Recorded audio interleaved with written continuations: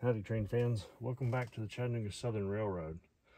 So if you remember, I bought a number of the RCR kits from off of eBay, and this is one of them. I showed these to you in a previous video, and I've already built one of them and wanted to build another one in front of you and let you know what I've learned about them. Overall, I give the car a fantastic score. This car cost me, I think it was $6.25 plus shipping for it. And if you buy multiples from him, he combines shipping to make it even more affordable. In addition to the car itself, I bought some of his overstock from the old Roundhouse Products box. This is a brand new box. So, and what I've done is I've already done a couple of the steps that I would normally do with these cars. So I have KDs on them because they don't come with couplers. And I have already tuned and put in metal truck wheels, all metal wheels, because the ones that come with it are plastic, just so you're aware of that too. I went ahead and tested it against my height gauges. As you can see there, they match quite nicely on both ends. I did have to adjust with my KD adjusting tool, both couplers, to make sure that they cleared the bottom plate down here. But overall, I have to give this car a really great score. Things I don't like about the car is the brake wheels. You have to put a dab of glue in there. Now this is a spare one that I have. It is a pressure fit. It will stay in there, but the ones that come with it, which you can see on this sprue here, the brown one, and I will get to that when I do this car. I replaced it with that one, and I'll show you that. The other thing, not too crazy about the roof walk. Some of the pins are quite tight, and they will, these three snapped into place. This one's a little loose, so you can see that there's, if I can get that in the screen, a little bit of waviness in it. But, you know, a little dab of glue, if you were to hold this down and glue it from the back side, I think that would be fine. I still have to weight this car, so I'm going to do that when I do the weighting for it. But overall, oh, and the other thing too is regarding tuning these trucks, I put the Micromark tool in there, and they were really good. Like, it took very little shavings out of it. And I mean, when I say little, I'm talking about maybe 1 or 2 at the most, and it was only on one side. So if you're not into tuning your trucks up, feel confident that you could put metal wheels in this and it would be, for the most part, 90% fine. Okay, so with that said, I'm going to open up my brand new little box here, put my new car away, and we'll do some other work on it later on. I'm also going to put my little test track back here to the back, and I'm going to bring out what you get in the kit when you get it. Okay, a lot of this stuff is in plastic bags, as you've seen before. Like, the body was in this plastic bag, this was in its own separate bag, this was in its own separate bag. You'll see that you get the screws for not only the coupler boxes but also the trucks themselves, and these are self-tapping, these 2 bigger ones. In addition to that, you get your 2 weights, which are what I call half weights there, and you get your truck frames, which are plastic. So there'll be 2 of those, and then you get these 4 wheels. These are plastic based with metal shafts. They would probably be fine for most of you. Again, I'm not going to use those because I prefer metal wheels. So I'm going to set those off to the side into my stash. And now I'm going to pull out a couple of my metal wheel sets that I have. So I'm going to need 4 of those. as you can see there. And again, these, I'll close the box so you can see. So these are the Walthers Proto wheels. These are 33-inch wheel sets. I bought a 100-pack of them.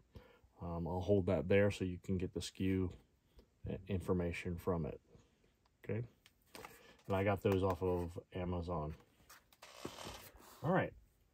So let's go ahead and get started doing this. So the tools I'm going to have handy again for what I do is my Micromark truck tuning tool. I have my KD specialty pliers. Again, you can use, and I demonstrated this on a previous video, you can use regular needle nose pliers. You just have to be a lot more careful. But I use these to tune my KDs. You're going to need a Phillips head screwdriver. You're also going to need a small flat blade screwdriver. You're going to need an X-Acto knife with a nice sharp number 11 blade. I use sprue cutters to remove things from the sprues. Makes it a lot easier. And then I picked up a package of these Tweezerman emery boards that I use to fine tune once I cut the sprues loose. Okay. So, and then of course I've got with me my stack of, I have a, as you can see, a plethora of the KD5s, not the whisker type couplers here, so I'll be digging these out. Actually, I probably ought to do that now. All right, so I've got, let's see if I can find some that still have the springs in them, so we'll go ahead and throw these down. So we have them, so I'm going to need one of those, oops, not the box. See if I can get one out of here. My fat fingers are not cooperating at all to find what it is I need. There we go, there's another spring, and then I need one last coupler, and there we go. All right, so we're set there. And as I mentioned before, I've got this little thing of all kinds of things like old brake wheels and stuff like that. I'm going to pull this one out because I know it's going to work on that as opposed to the old ones. And I'll show you why that. Okay. All right, so let's set this back over here. Let's go ahead and cut some things from the sprue. So the bottom frame comes with the coupler boxes, and these are actually the weight attachers, which I think is a really neat design here. So let's go ahead. We're going to cut that loose. We'll cut this one loose. And I always use the flat blade against the piece that I want to keep, right? Like so. We'll drop that down. And then we'll do this one as well. Like so. Take a feel there. A little bit. I did find out that if you don't sand these down, it does make putting these into the box, this box, not that box, a little harder. So I just knock it down a little bit. So we've got that, and I set this flat for the moment. Okay. Next thing we're going to do is we're going to cut our weight holders apart. Like so. And I'm going to get, I don't know if you can see that against the green here, but there's a sprue here, there's a whole bunch of them all the way around it. So I just go ahead and go on around it. These don't need to be cleaned up like other parts do, so that's your preference as to how OCD you want to take this. And there we go, now we got those two parts done. All right, clean off my little debris here. Next thing I'm going to do is cut these sprues pieces off, the shards, all four sides for that one. So there's one coupler box cover.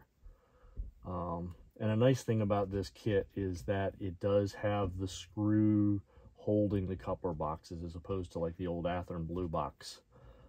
So that's a nice improvement.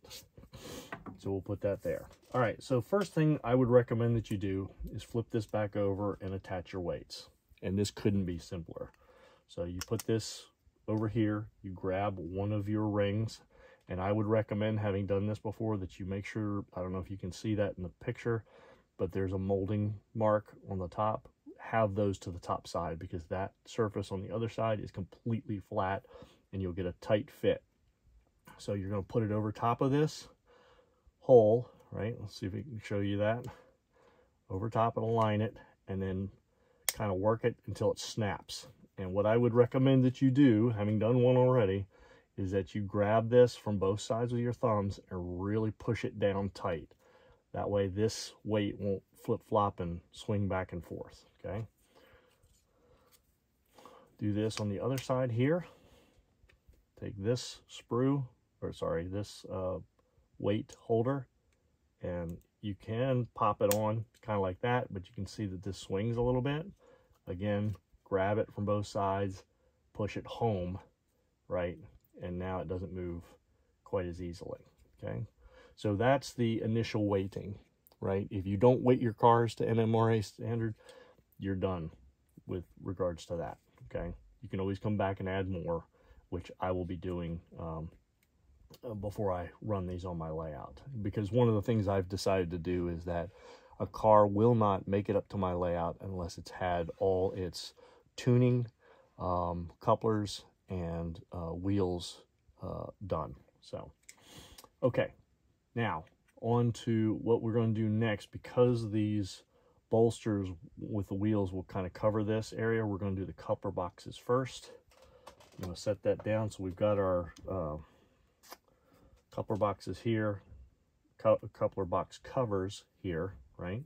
And so, again, what I do is I take I've got a little bit of sprue there. I'm just going to run it back and forth on that side, and then I'm just going to do the other side.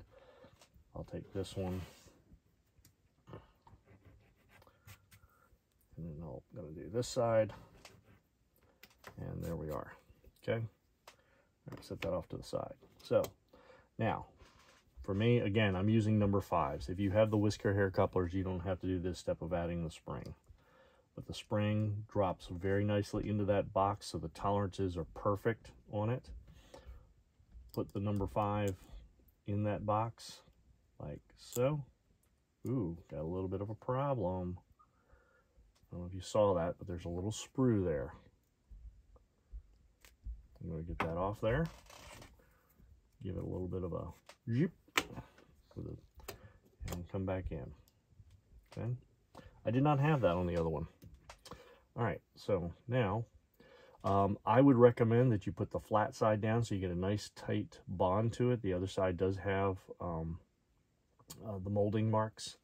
The other thing I would recommend that you do is, let me open up the screws, because we're going to obviously need those.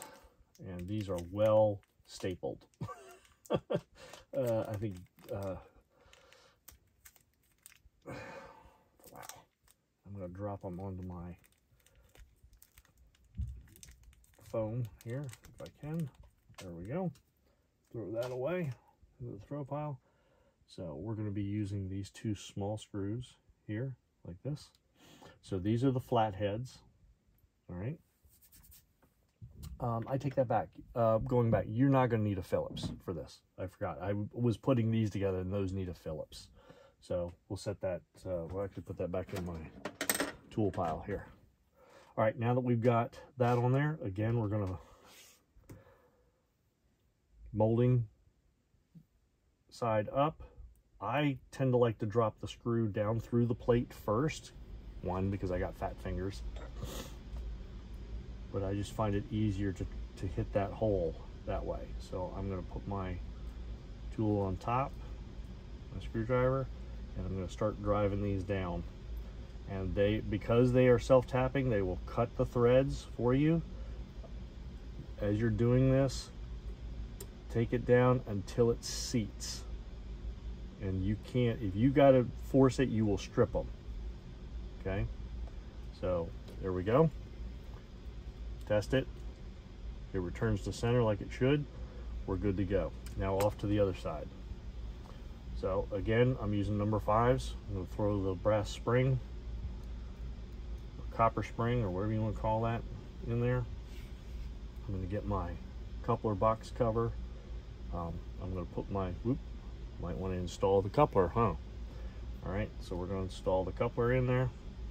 It holds it nicely. We're going to add coupler box, center it over the hole, engage it with our screwdriver, let it cut the threads until it bottoms out.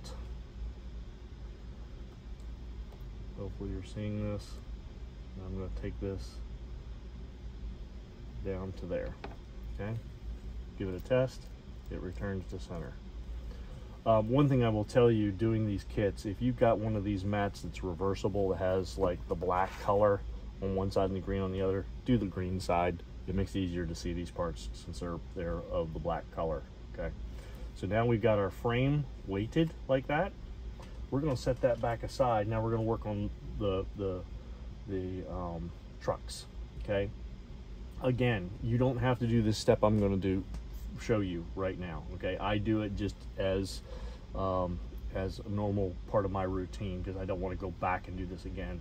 You can go ahead if you want to and install these wheel sets that come with the kit in here and mount them.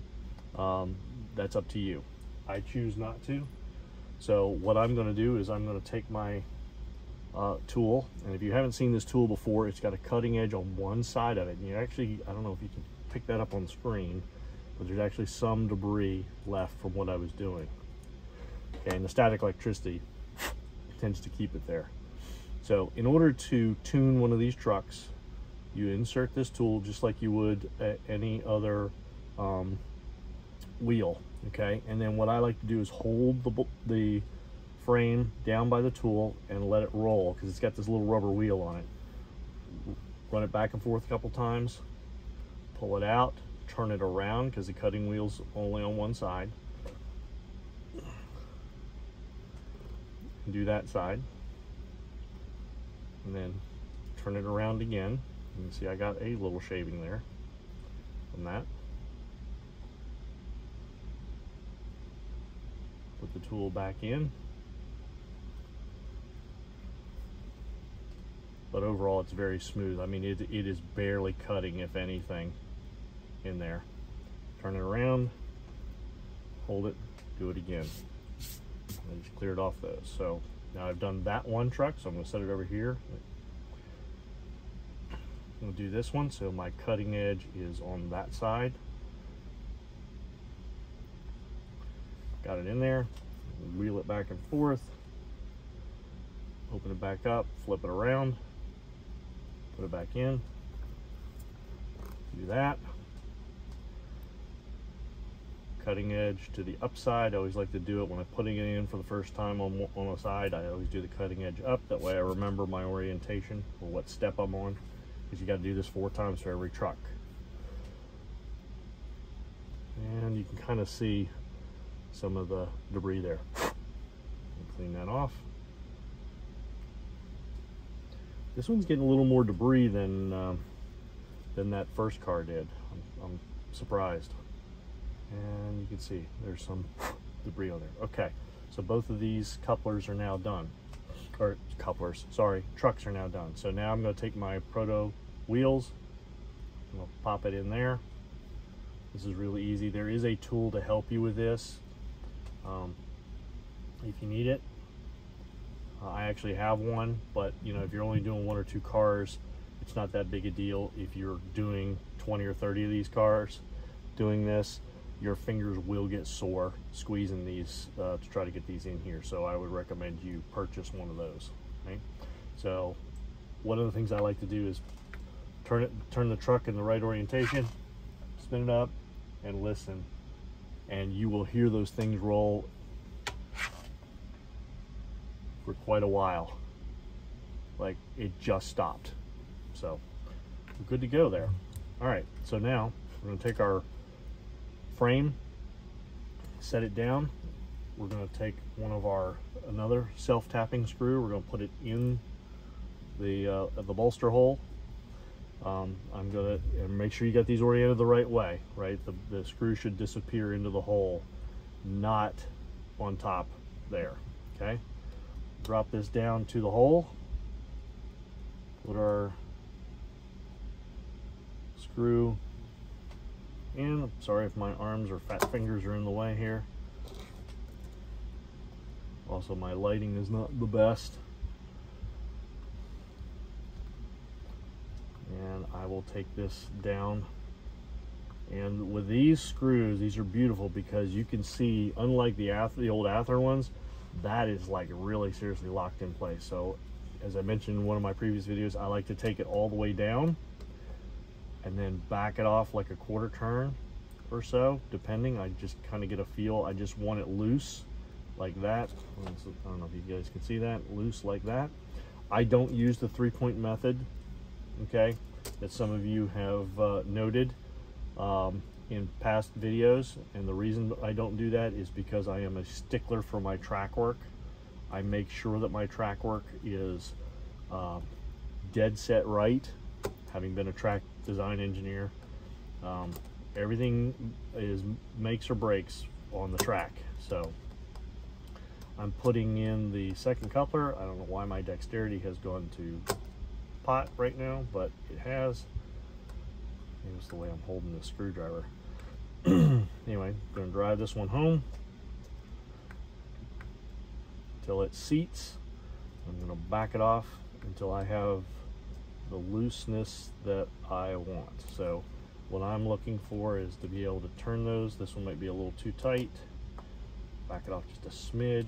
There we go. I don't want rocking on the frame at all. Okay. All right. So now we've got our couplers, we've got our trucks tuned, and I've got metal wheels in there. So we're going to set that puppy down. Time to move on to finishing off the boxcar itself. Okay. So two things are on this sprue. Why we have extra coupler boxes, I don't know. I just break these off and put them in my parts bin for later.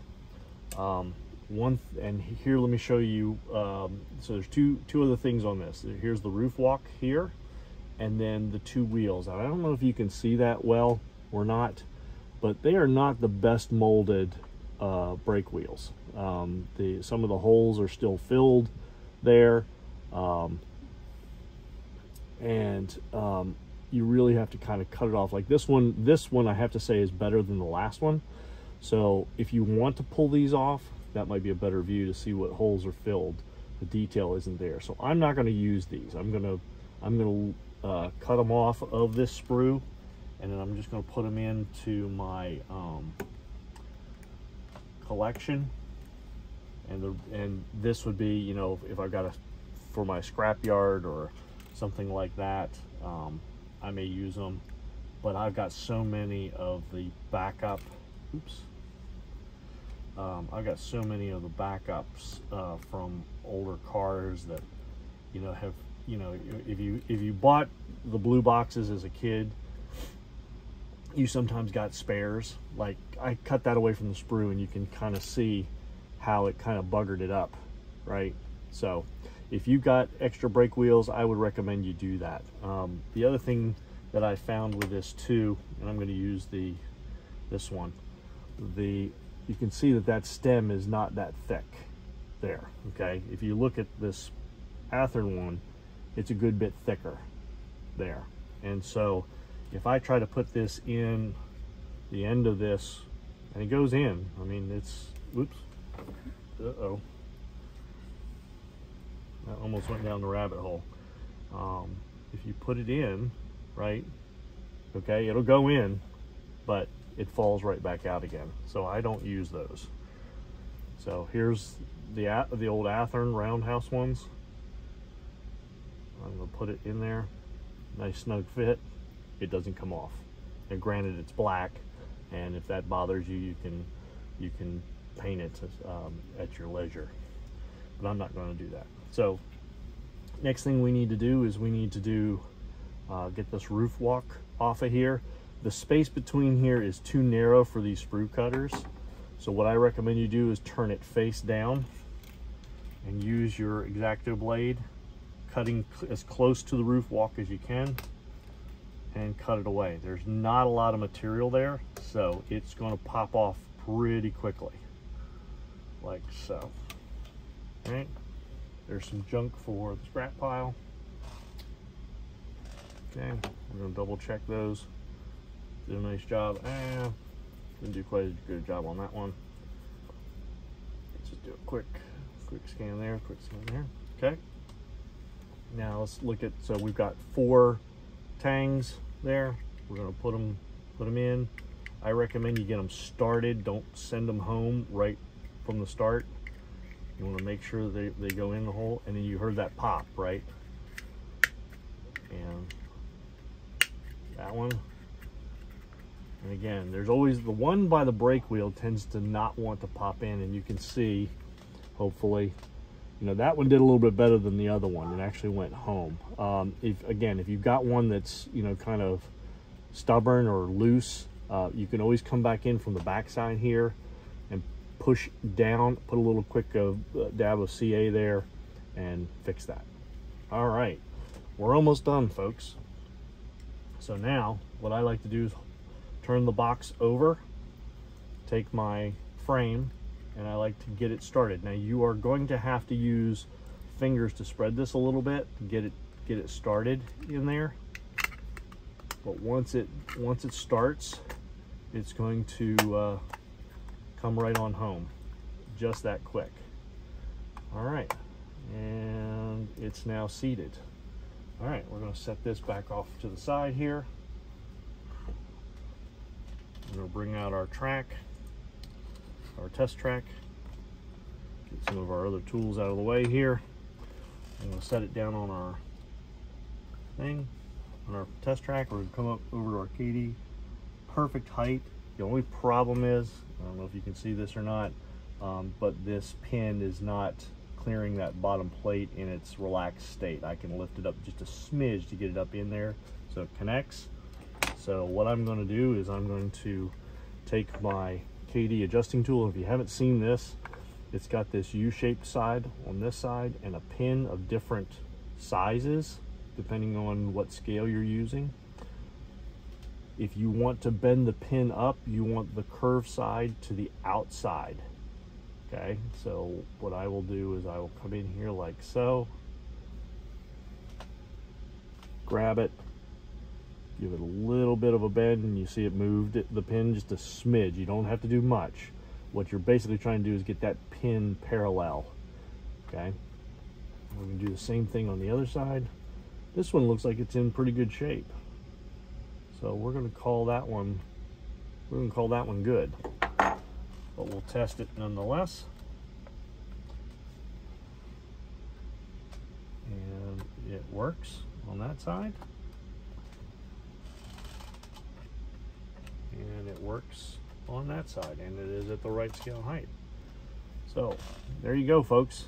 One of the RCR River City Railroad car kits that have KDs, because they don't come with couplers, with tuned and metal Proto 2000 or metal Proto wheels, 33-inch wheels on there, fully assembled. I did replace the brake wheel, as I showed you, with one of my old stock Athearn Roundhouse ones.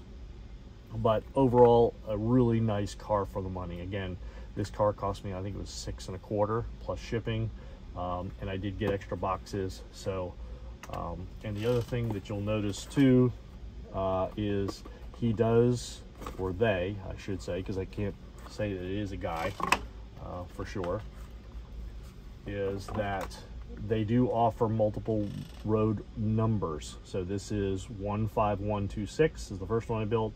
This is 15130. So we'll put them back on the track.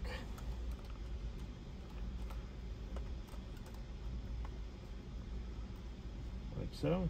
They couple up nicely. And there you go. So thanks for watching, and we'll see you all down the tracks.